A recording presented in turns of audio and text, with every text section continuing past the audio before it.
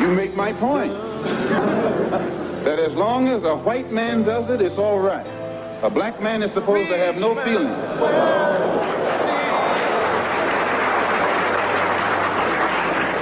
But when a black man strikes back, he's an extremist. He's supposed to sit passively and have no feelings, be nonviolent, and love his enemy. No matter what kind of attack, be it verbal or otherwise, he's supposed to take it. But if he stands up and in any way tries to defend himself, then he's an extremist.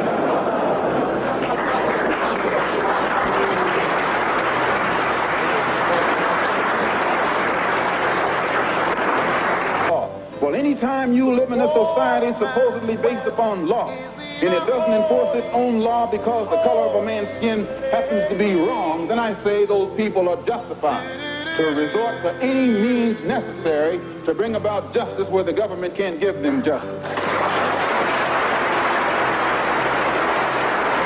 In my opinion, the young generation of whites, blacks, browns, whatever else there is, you're living at a time of extremism, a time of revolution, a time when there's got to be a change. People in power have misused it, and now there has to be a change, and a better world has to be built, and the only way it's going to be built is with extreme methods. Don't care what color you are, as long as you want to change this miserable condition that exists on this earth. Thank you.